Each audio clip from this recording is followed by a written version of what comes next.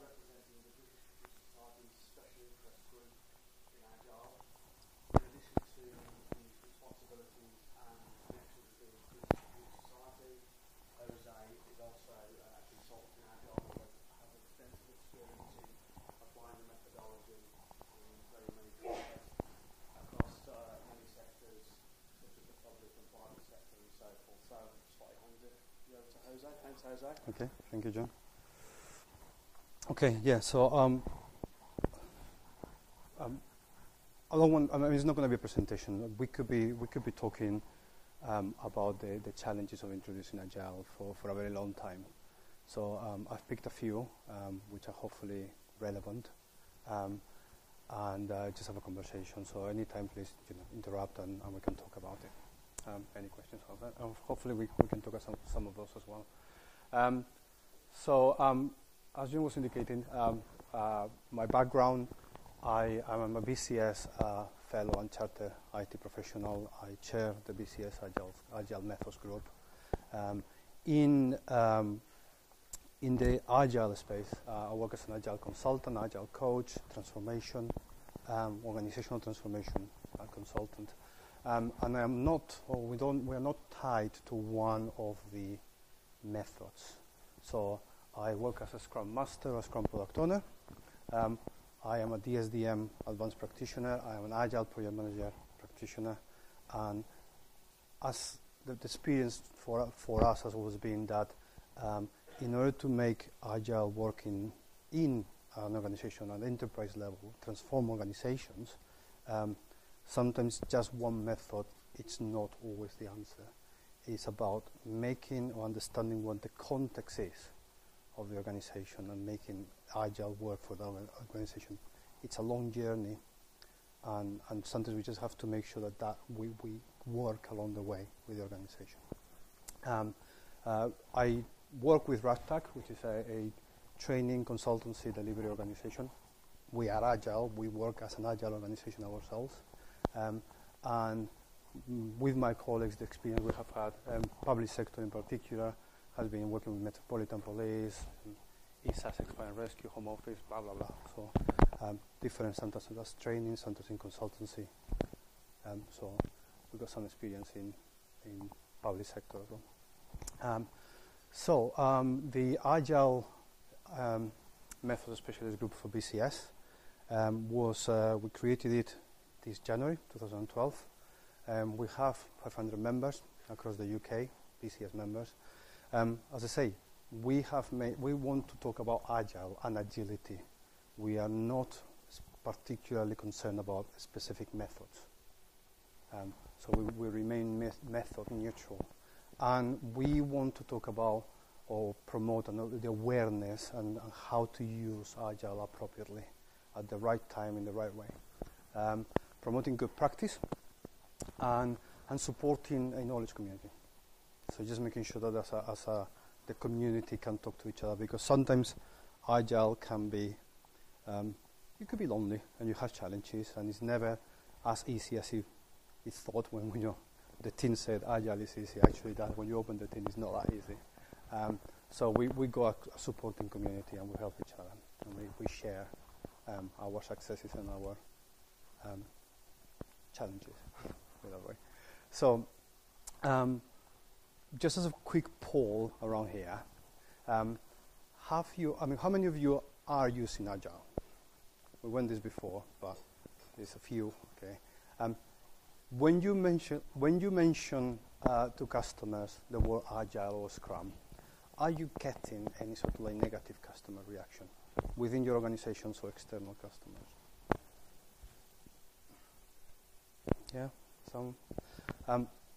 There is an increasing trend that Agile is. We need as an Agile community, as an Agile professional, we need to live to the expectation that we have created. Okay, and there is a growing trend that we need to realize those promises. We need to ensure that there is a proven evidence that it works and how well it works. Okay, so. That's it. Have you heard the typical sentence, we tried Agile but it didn't work for us, so we don't do it anymore. We're going back to waterfall. Okay. We've heard it. We're hearing it more and more.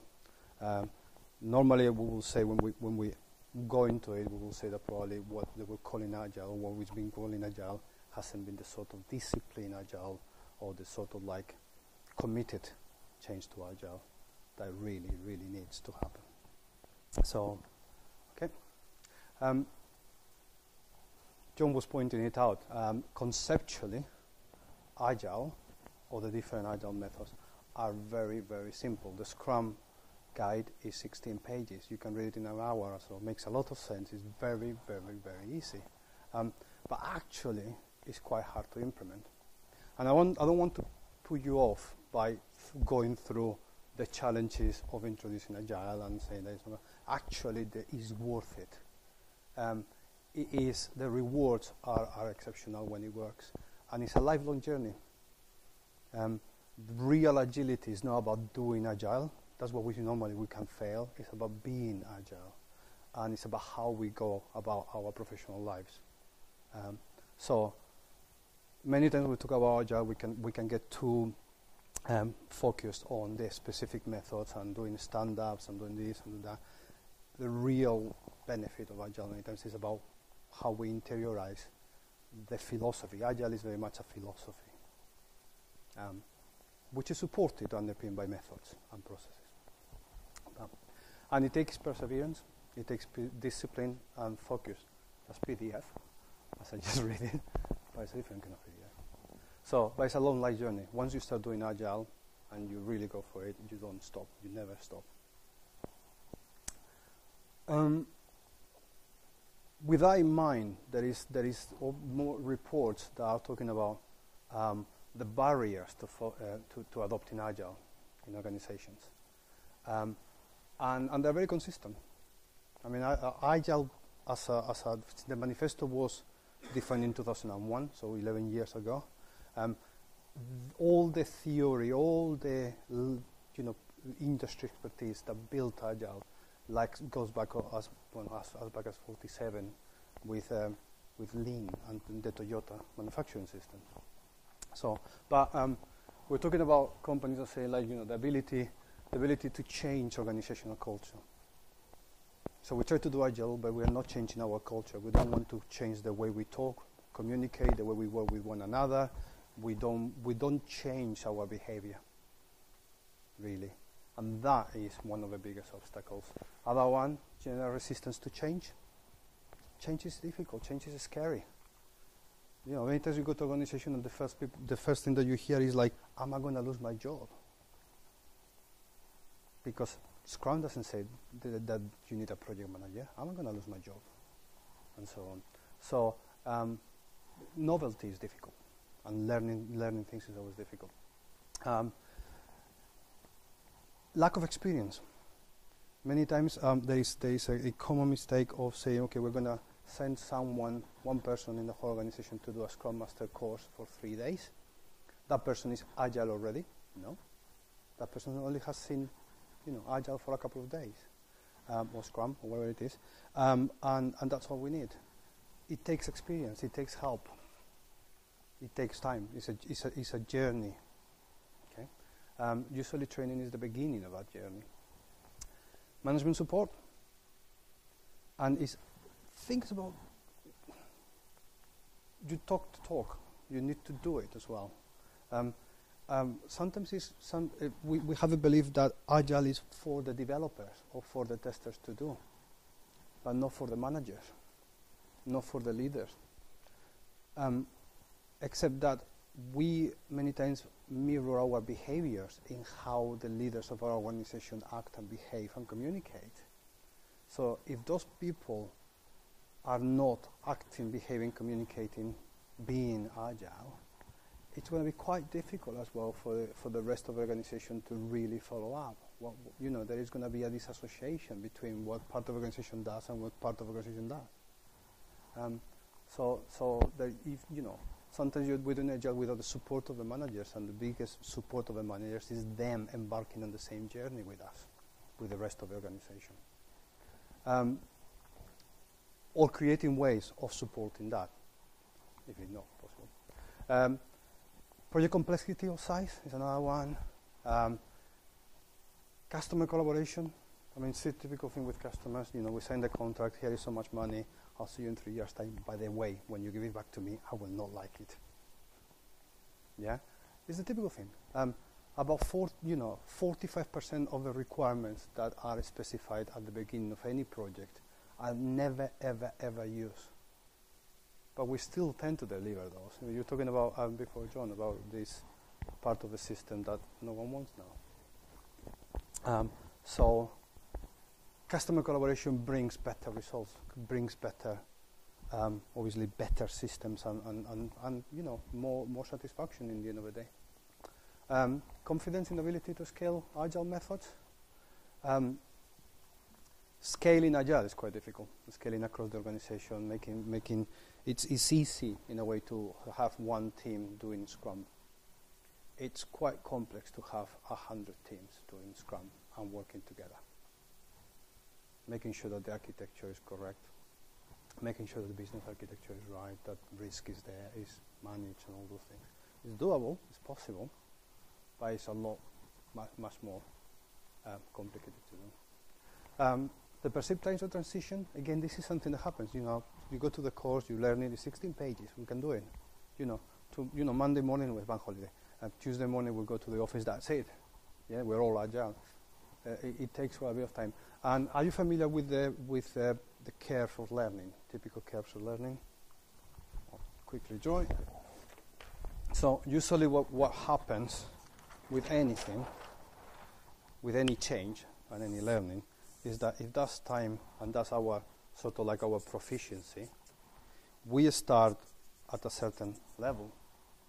And what we are trying to do is to get to a certain new level, which is better than it was before. So we introduce a learning experience, teaching, coaching, mentoring, anything. And at the beginning, with Agile, with Scrum, for example, it looks simple. Yeah. So I'm learning something that looks quite exciting and is good and all this stuff. Then we start realizing that, okay, I really don't know. Real world starts hitting you, not sure.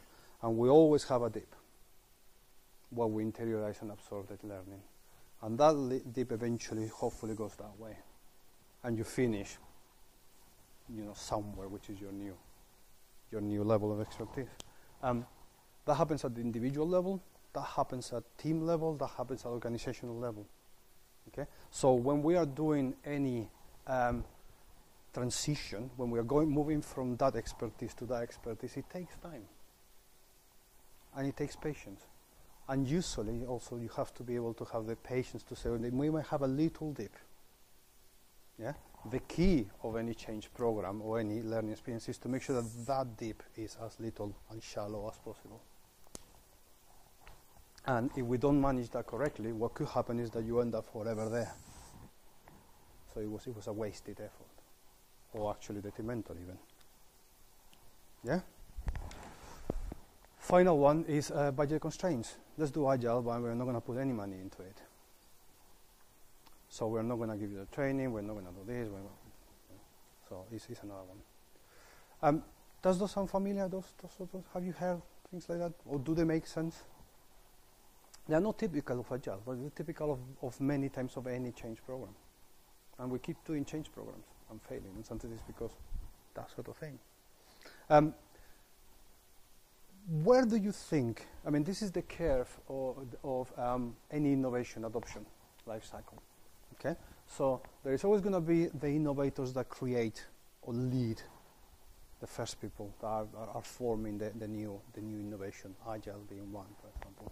So these are sort of the guys that were involved in 2001 or before, even before, in the Agile RAD, creating the manifesto, moving it forward. Then we have the early adopters that jumped into it quite quickly. Then you have the early majority. You have the late majority and the laggards. Where do you think Agile is today?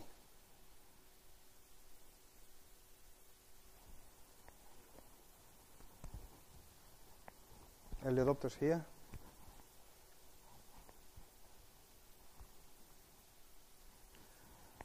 No?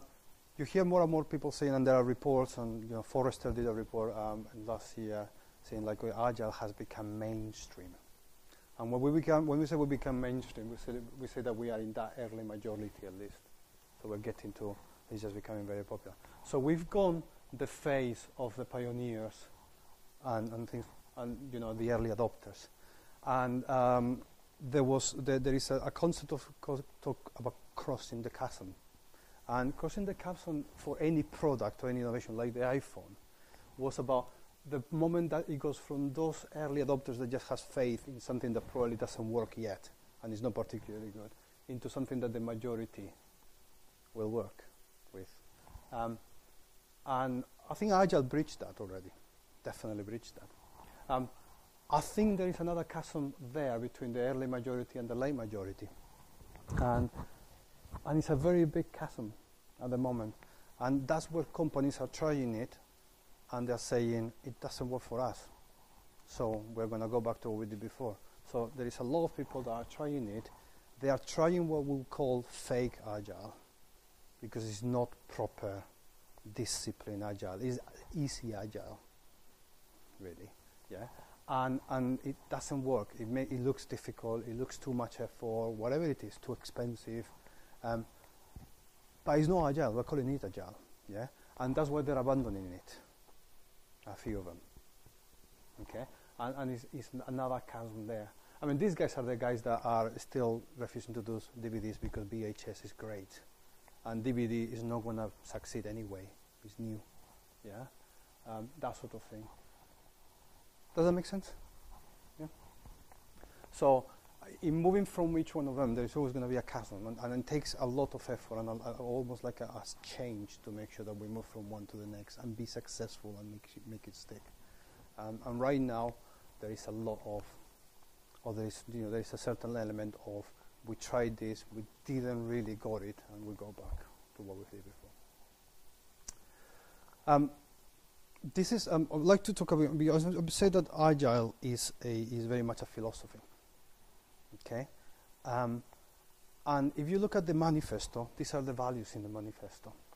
Okay, so we're talking about, it's all, in the end of the day, the first one is individual and interaction. It's about people and how we interact, how we communicate, how we talk to each other, how we collaborate, how we are self-empowered to be the best we can be. Yeah. In IT, it's an industry that there's very intelligent people. Really, really intelligent people, and we make lots. I mean, we have a horrible track record of delivery. How is it possible that very intelligent people struggle to deliver? Yeah, and many times it's because we put the processes and the tools ahead of us. Yeah, processes and tools on their own do not deliver value. It's the people that use those processes and tools, the ones that deliver value. Yeah, so all these processes and tools are supposed to be things that are enabling the people, the individual, and the interactions to become as good as they are, to create the space for excellence. Okay? So the typical thing that we do, we're going to do Agile. Okay, I'm going to spend £100,000 in buying an Agile tool. You're just going straight into tools and processes. Yeah? You need to support, we need to support the emergence of those individuals, allow those individuals to emerge those interactions, to learn the interactions, to really master what Agile is. Yeah? If we put the tools in there, what we end up doing is suffering from cargo cult. We have to follow what the tool does without really understanding why. I've seen teams doing the 15 minutes daily stand-up, but not understanding why they're doing the 15 minutes stand-up. Or doing the retrospective, we call now retrospective by numbers. We just retrospect. Okay, but what do you do about it? Oh, nothing. Well, what do you do it? Oh, because it's in the Scrum guideline. That's cargo cult. That's doing it because the Scrum process is telling you to do it, the framework. We touched on this before. Working software. Working software. There is nothing. Documentation will not give value. A 200-page manual or requirements or something like that about what we would like to do, there's not giving value. It's about producing the results. Now, you cannot have working software if it's not supported by some good documentation. But it's not about this comprehensive documentation, it's how that documentation eventually happens. We might end up with probably quite a bit of documentation, but that documentation has grown organically with the system, with the working software. It's there to support and enable us. It's not the precursor of the software, it's the consequence of doing it. Yeah? So, one typical problem that we have is that we say, you read that sentence, and especially, I've been a developer, so I'll put my hands up. Wow, that means that I don't have to write documentation. It doesn't say that. It says over comprehensive documentation. Yeah? But it's very tempting to go and say, ooh, hippie camp. Free for everyone. Just go and code. That's what I like. It's very disciplined. We have to be very, very disciplined. Customer collaboration over contract negotiation. We need to change this is the typical client-supplier relationship problem. Now, that you start talking with clients, or with whether you're a supplier or a client, and the first thing we start doing is putting clauses in contracts. And it's all a lack of trust. It's all a protection. It's all about how I'm going to get you if things go bad. It's not about collaboration.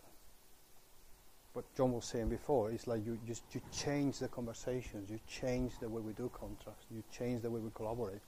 We share the risk and we share the rewards. Yeah, we do things together in order to produce something better, working software better.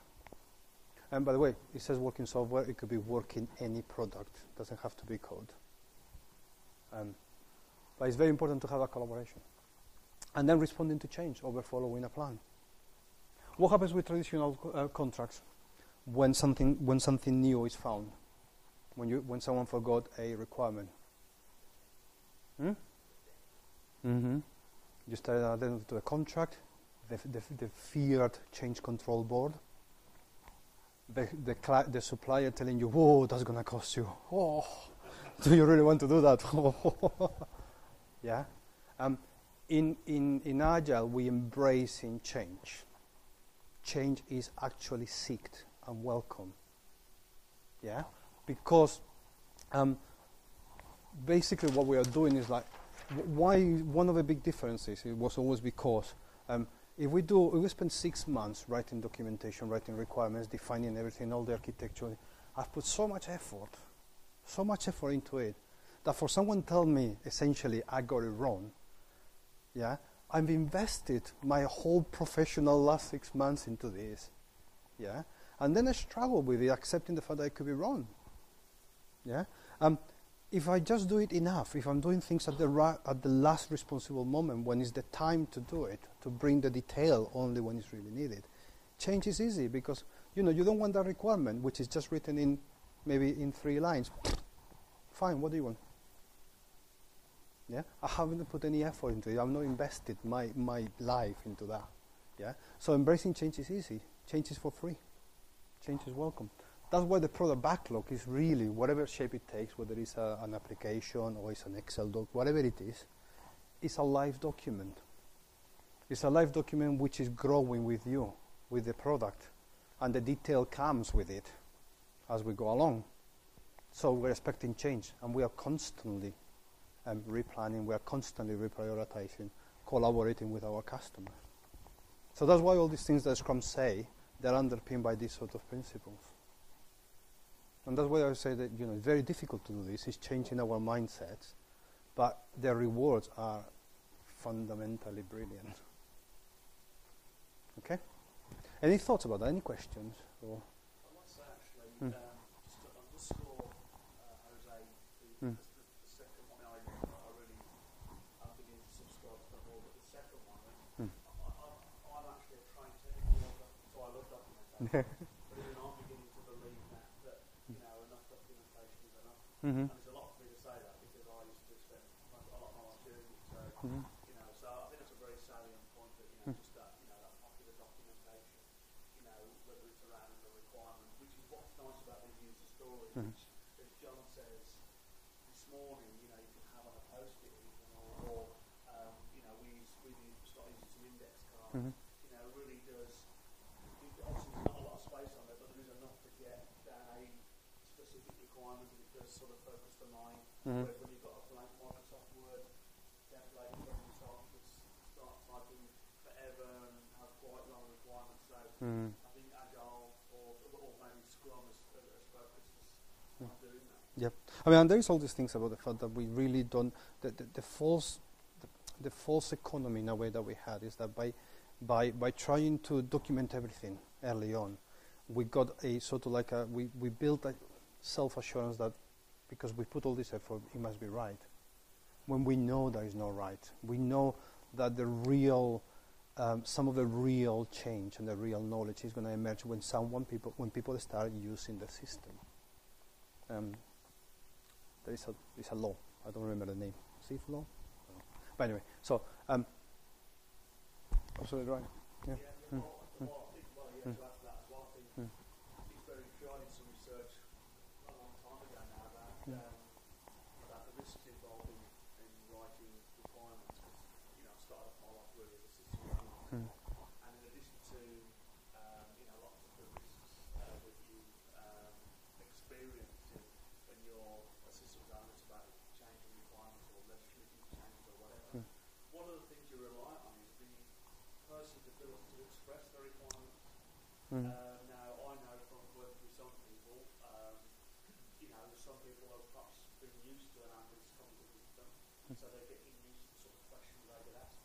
But some people aren't. Mm-hmm. So it's quite a risk for those people, and they might not, through no fault of their own, they might be doing their best to express what they want, but they don't do it in a way in which is going to help us. Yeah. But the great thing about, I think, the Agile family method is that the requirements are emergent. It emerged. Yeah. And James were there about organic experience, they grow organically. You get this idea of you start to get understanding as the journey goes on. Absolutely. It's almost like, it's a very probably difficult comparison, but the product backlog, the requirements, is almost like a small child that you need to take care of, you need to nurture, so that it grows into a successful person. Okay, it needs that sort of like care and tender love. Yeah, TLC, tender, whatever. So, I got it wrong. So anyway, moving on. If this is moving on, yes. Principle manifesto. I'm just going to very quickly, but it again reiterating all these things about satisfying the customer. If a customer wants X, and all the customers are telling you your experience of what you put a piece of application there, and you have customers saying they want this, they want this, they want this. Listen to them. We need to listen to them, because in the end of the day, the customer is the one that's going to use the system. If we ignore them at our own peril. We can lose them as customers. They might be wanting something which appears to be, on the face of it, a bit silly, but if you're consistently being told, we want to do this, well, in the end of the day, it's their system. Is the customer the one that is going to use it? Yeah? That might take, could be, argue against that. Continuous delivery of value, sustainable pace, so making sure that we can continue. We talk about sprints in Scrum. It's not about running at full speed, it's about making sure that we can continue running for as long as we are. So this is not, Agile is not about, one of the myths of Agile is that people will work harder and work faster. No, they want to work better. And better doesn't mean faster. It means better quality, better results. Yeah? So that's one myth. We're going to do Agile because people are just going to do more. Sustainable pace, please. Technical excellence, non-technical excellence, embracing change, collaboration, simplicity, all these things. And these, the values and these principles, you will see them reflected in why we do things in Scrum the way we do it, or in the SDM, or in XP, or in any method. Yeah? They wouldn't be successful if they were not following this sort of thing. The philosophy. Okay, things that happen, problems. This is Forrester report, 2010, and they talk about water Scrum fall. Okay, and one of the things that is happening, and again, this is part of this chasm and all these problems that we can see, is that we got organizations in which the decision making is still being made traditionally. That's fine. So before, someone make a decision, they put the budget into it, they say you're going to do it in 6 months or else, yeah? And everybody just follow the sort of waterfall model until it goes and is delivered and supported. Okay? So better or worse, that was a process, that was a way that people, the organization followed.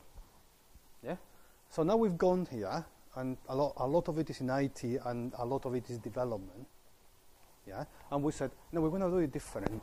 So we could sort of like insert it in there, a different mindset, different ways of doing work. If we don't manage that, what happens is that we created there a divided line between our decision-making, project before, all the project management, financial budgeting, anything. Yeah? The way we deliver things, and then how we potentially test it, deploy it, support it. Okay? And I've had managers, senior managers here saying, look, my teams are doing development, they're doing Agile. And they actually, they seem to deliver quite well. But I don't understand them anymore. We create barriers, we create a distance there of new language, new mindset, new ways of communicating. You have sometimes developers going to a CEO, if it's a small company, and telling them, forget about the way, I'm not going to write documentation. Yeah, I'm just going to do code. So we have to be mindful that by optimizing one part of the organization, we could actually be creating friction and a break within the organization. Yeah? So we have to be able to manage that. So for example, having Prince and Scrum can be a good idea, and it can work. Yeah, because you might still be doing some sort of sprint product development, whichever way you're going to do it, so you might be doing it. Yeah? But it's also very important that people outside of Scrum, your stakeholders, understand what you mean when you're doing this. Yeah? Understand why we are doing what we do. Why requirements are better to emerge. Why we start with high level and we don't do big documentations. Why it's better to do smaller contracts and deliver smaller pieces of work. These guys have to be aware. I mean, I was a development manager of a team of 30 people, and we used to produce, and it was just developer. We used to produce every 2 weeks, working software. In there, behind us, we had the testing teams, yeah? And we were drowning them. Because every 2 weeks, more code. Every 2 weeks, more code. And we had a break of communication there, essentially. Yeah? So we ended up, there was a bit of friction there as well. So you can, the risk of this and the challenge of this in introducing Agile is that you could be optimizing that too much without really making sure that it's also expanding beyond your IT. We need to reach out horizontally or vertically, whatever you want to say, as we are improving the delivery of the products. Does that make sense? Yeah? I don't know where you experience that when you try to do Agile or when you've talked to other people about doing Agile. But it's quite typical. I said this is Forrester research, so you could read the whole article. So, okay, I think that's the number. Thoughts on that? How much for time? Okay. So another challenge, building on that, is that many times people see Agile as a silver bullet. And you touched on this. So people come, there is a cartoon that says, just give me an Agile. How many kilos of it? 2 kilos of Agile. You cannot buy Agile. Yeah? You might buy a tool. Vendors will go very simply, if you buy my tool, you can do Agile. All right? What they're telling you is what? The practices and, which bring you, hopefully, consistency. Yeah? But without a vision that gives you the clarity of why we're doing this. Why do we want to do Agile? Actually, what is the real objective and goal of doing Agile? Agile is just the mean. Yeah? It's better working, maybe. Better products. Servicing our communities better. Yeah? Maximizing the way we spend our tax money. Whichever it is. Yeah? One of the most successful Agile companies, which we have called Rally, they produce a Agile tool. but the vision they had is to make a better world. And they want to make a better world by making better software that helps people be happier. Okay, so that's a very, very idealistic, aspirational vision. But that organization has grown with that sort of vision behind them. Yeah? Many times, we just go look at the what. So people do cargo calls. They're just doing Scrum, rather than understanding how we do things and why we're doing them. So, yeah, it's make sure that we have a vision, we put the principles that give us the discipline to do it, and then the practices for the consistency. Yeah? If we only do that, people lose discipline because they don't have a principle, they don't understand what we're doing sometimes, and we don't know what the journey is for. So that's one of the typical, for me, many times mistakes in many organizations of doing Agile. It's almost like Agile, you don't buy it, you live it, you grow into it. Am I scaring you so far? It's good. So there is the resistance of change. This goes both ways, okay? If someone goes and says we're going to do Agile, this is a revolution, and there has been, rumors around that, for example, organizations that say we're doing Agile, so from tomorrow all the project managers are, sacked. Okay, that is madness for any organization to get rid of personnel, domain knowledge, expertise, people that have made that organization whatever it is today. Yeah, but at the same time, introducing Agile means change. Is the curve that we were looking at there. In order to do change, we have to change something. And in this case, it's going to be things about changing the behaviors. So you got managers that still go into a room, an Agile room, and they start barking orders. Yeah, that's not going to work for self-empowerment or for courage. Yeah, if you have a customer that doesn't care what you do, you're going to change. I want that requirement now. I don't care if you're doing a sprint. I'll change it now. Yeah. Again, that's not going to help. So we have to be able to change our behaviors and our mindsets and the roles. It's very typical. I mean, it's really, really typical to say all the project managers become Scrum Masters, all the BAs become product owners, and the most senior developer becomes the Scrum Master as well. So it becomes a Scrum Master. Why? I mean, sometimes the best Scrum Master is a junior member of a staff, because it's the person that can drive change, that can get, it's personable, is a little bit of a terrier, so will bite into a problem and will not let it go until, will not take no for an answer. It doesn't have to be a senior dev, or it doesn't have to be the project manager. Project managers can focus on managing the project, the governance, and the teams can focus on managing the delivery. Yeah, so the roles need to change as well, or evolve. It's an evolution. Yeah, and eventually, the most successful Agile organizations end up. You work with HR, and you end up with a whole new set of job descriptions and roles and everything. If we don't do that, we end up with the same or even worse results. And I was talking, is this water scrum fall?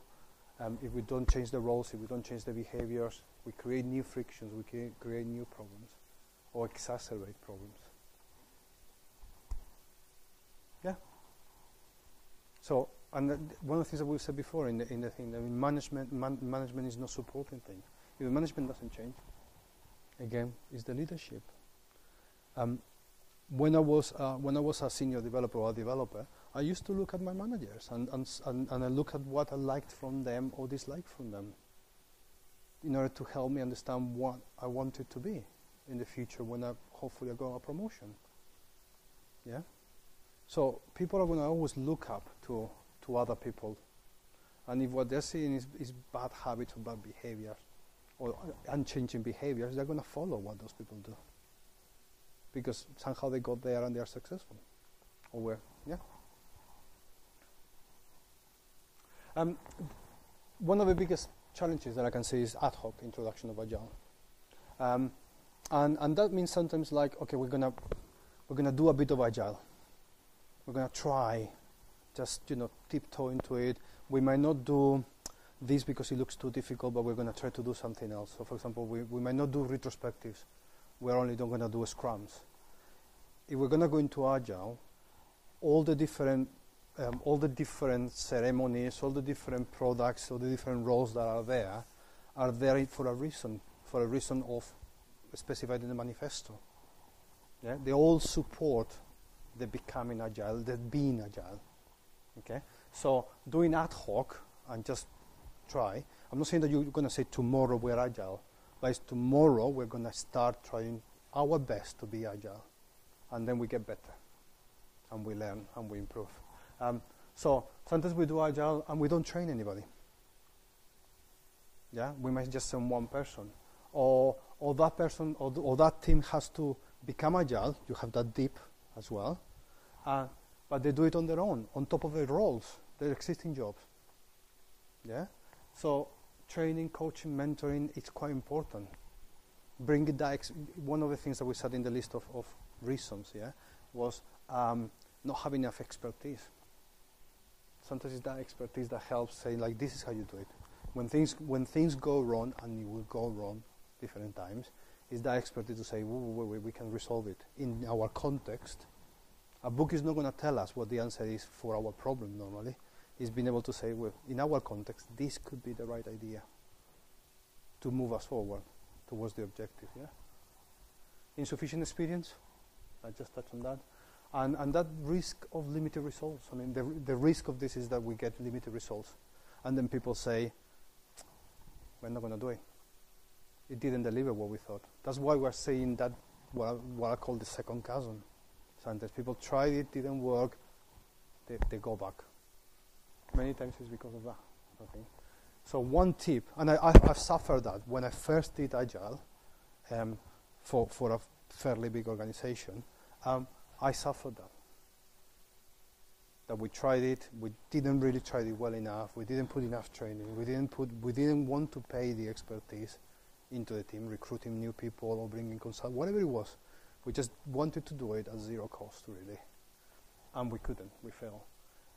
One thing that we could have done better, at the very least, is to run it as a transformation project, where we could have gotten a few people in the organization that were more experienced or more versed into Agile, or had the right sort of like personalities and way of doing it, and say for the next 6 months, 12 months, whatever it is, your job is going to be seconded into creating or helping us identify what Agile is for our organization.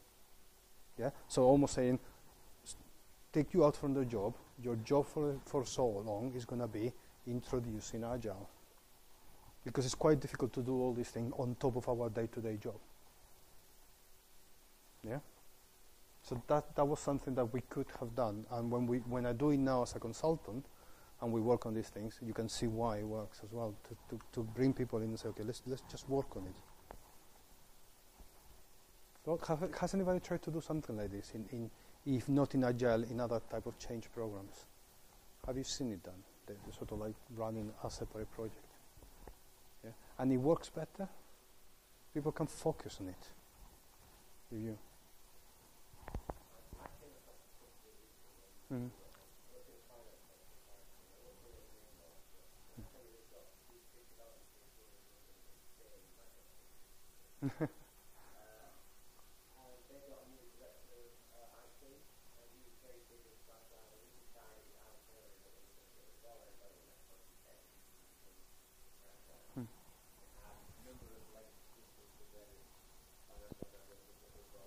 Mm-hmm.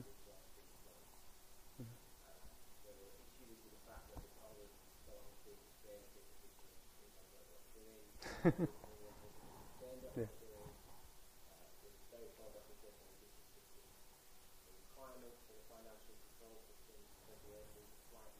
Mm-hmm. Mm-hmm. Yeah. Mm-hmm.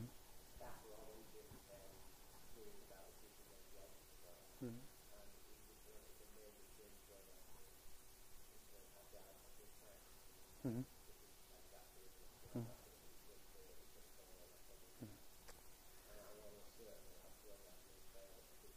Hmm.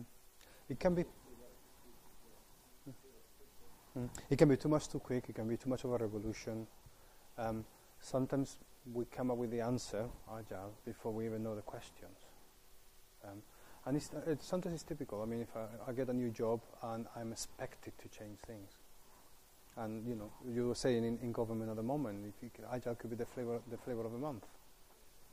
So the answer is, I'm a new CIO. I'm going to do Agile and open standards and legacy projects. Yeah. So. We know when the next general election will be. Mm-hmm. And look what the government came in and did, and they got rid of all the quangos and everything that they didn't believe in. They threw those out the door. So this could all change in 3 years' time. Could be. 3 years' time, 2015, isn't it? We definitely know there will be an election, and it could be a radical change in what disseminated down to the top. Yeah. The important thing with change management as well is that you don't just throw away, the baby with the water. In a way, it's about For me, for example, when we were working with one of the divisions of Capital, and it wasn't about going and saying you're going to change it, completely. Forget about everything you've done. Just we're going to change you. It was a question about understanding where they were today, creating that baseline. And then we say, okay, for the next 12 months, it takes quite a while. It takes easily. I mean, this is about changing the way we respond to problems. It's mental. It's a lot. So mental as it's not crazy, but it's a mental process, a mindset process. And we were saying like, okay, you got a challenge for the next 12 months. However, we're only going to be here for 6. You have to finish the job yourselves. So for the next 6 months, let's get some of your people. We're going to work with you. And those people are not going to be the ones that basically are going to make me surplus to requirement. And you finish the job. You finish the journey. Oh, you finish this stage of the journey. You never stop. But you know what I mean? Sometimes it's having that transformation project that takes you from place A to place B. Or, well, more or less place B. That will change as well. You have to be flexible about that. But if you start here, and you say, forget about it, this is rubbish. We're going to go back there, and I'm expecting to go there. Yeah? You need to start from here and go through that process. And someone saying, like, forget about everything that you've done today, is rubbish, we're going to do something new. Get the baseline, grow into something else. Make sure there is a journey. Okay? Is that all right? Yes. Agile without essential enablers, okay? Without good product ownership, if you don't know what you're going to deliver, then you won't be able to deliver, or at least you won't be able to deliver the right thing, or something that customers want. So product ownership is great, it's essential. And sometimes we got organizations that are doing Agile, but they don't really have a backlog, and they don't have a dedicated product owner. And they don't work with customers or stakeholders. How on earth can you? And then they wonder why they are not getting the results that they thought they were going to get. Why the products are still not right. Yeah? You know why? Because we need to do product ownership. We need to put the time and the effort to do it. Uncompromising quality is another one that is needed. I mean, Agile does not compromise on quality. It's about pride, professionalism, and excellence.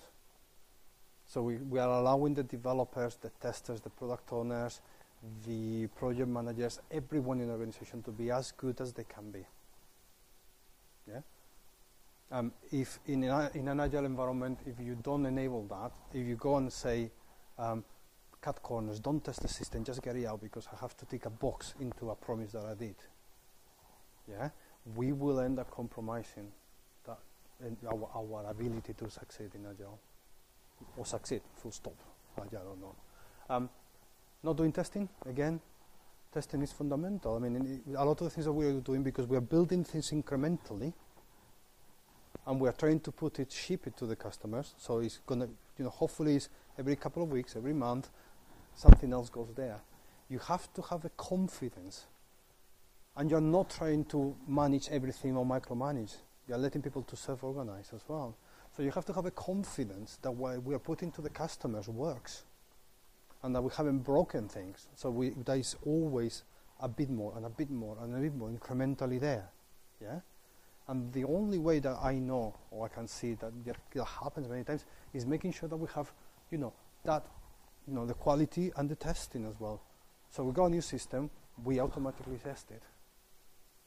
So that's what we're talking about, continuous integration, continuous testing, automated testing, and all sorts. Usually organizations that, again, they could be struggling with sometimes with Agile, is because we're Agile, but we don't do TDD. We are Agile, but we don't have any tests. And now we're putting this into the customers, and we're having so many errors.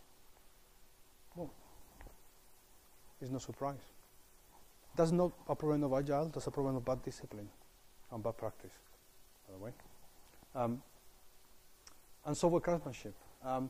Again, when I'm talking about software craftsmanship is the counter thing is about not having the pride that a craftsman have in when you are producing a piece of wood or a piece of whatever, you're creating a piece of art, whatever it is, yeah?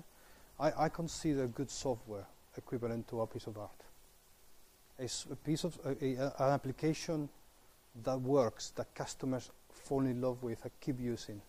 The iPhone, for example, you have some evangelists about it. That people that will queue 3 days to buy the next one when it, now in September comes out. There were people queuing for days. Yeah, it's generating that, having that pride and that care in producing really, really, really good products. Yeah, if we don't have that, if we don't instill that into our colleagues and ourselves, well, again, we could just be producing bad software, bad application. So these are for me key enablers. There might be many others, but these are ones. Okay. Agile contracts, we talked about that before. I think John did a very good explanation about like chunking them, making sure that there is a shared risk. I deliver you quickly, you pay.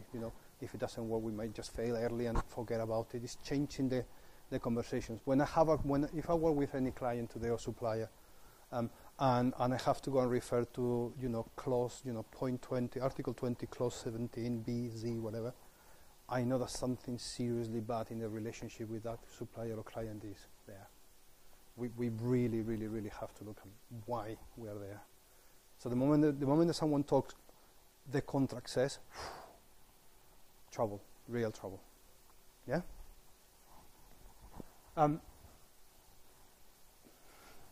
Beware the fundamentalist. The fundamentalist, I love the word, so I had to use it. But that could be the evangelist of any method, okay? Blind faith in what is written on the book, it's bad. Yeah? Agile is underpinned by continuous improvement, inspect and adapt, become better, learn from our empirical results, our experience. Okay?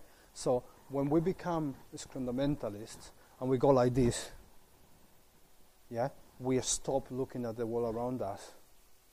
And that happens a lot in organizations, and that happens a lot, I've seen consultancies, that go there. So, Mr. Client, you have a problem. The answer is going to be Scrum, and this Scrum, the one that is in the book. It might not work for your organization, yeah, but I've become so convinced and so much faith in this, because it has worked somewhere else probably, yeah, that the answer now has become only this one.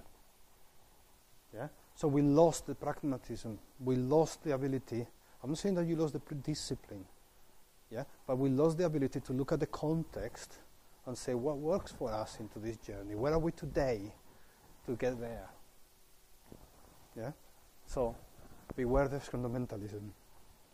Okay, and in that thing we say, if you look at Scrum in here, it really just covers delivery methods and a little bit of framework of governance. It doesn't really talk about engineering.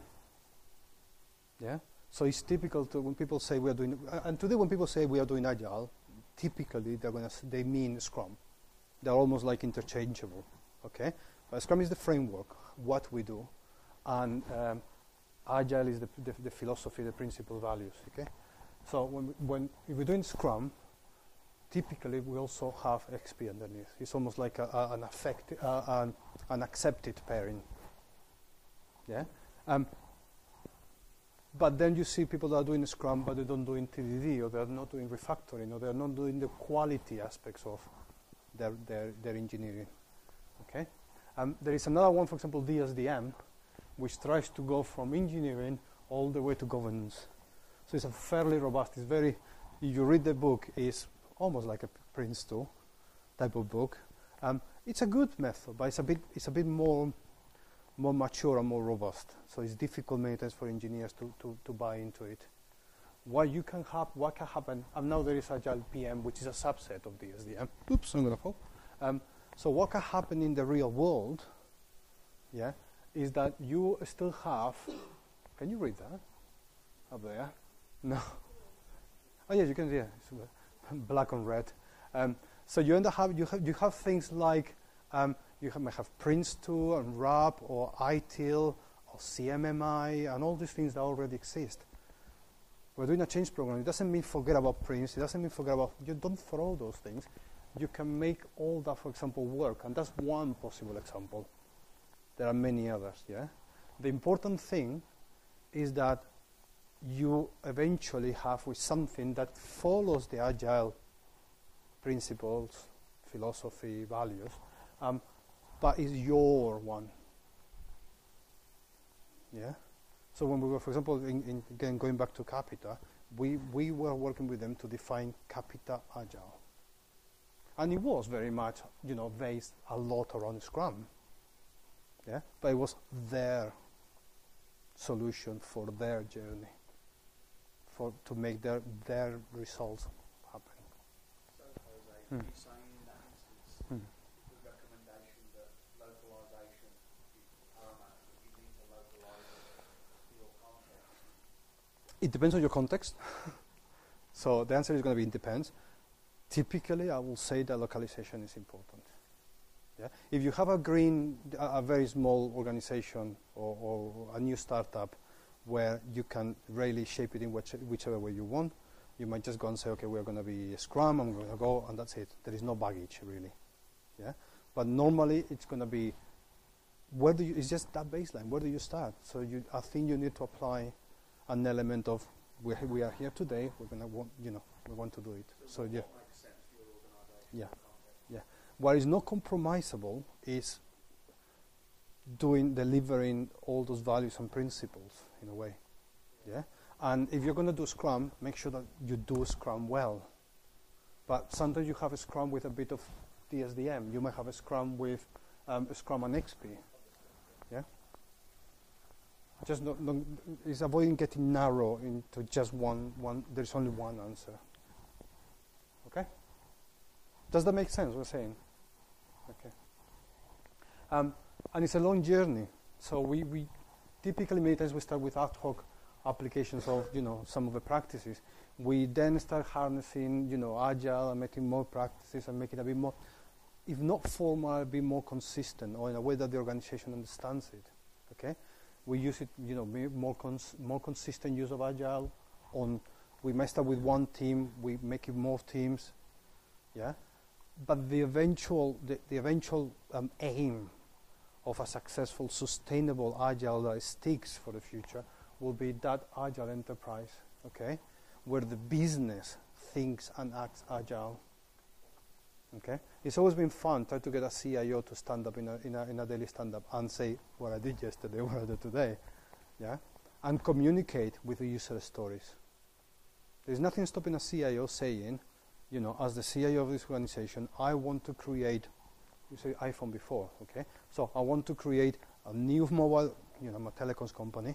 I want to create a new phone that will knock the iPhone off the market. There's, and these are my acceptance criteria. Yeah, there is nothing stopping a CIO communicating like that. And that's the great way, because then the actual detail of what he had there emerges over the next, a new phone, maybe a year, 2 years, whatever it is. Okay? So going back to it, this is it for me. I mean, this is the challenge of introducing Agile, but this is also the result of all these values. That's it. Thank you.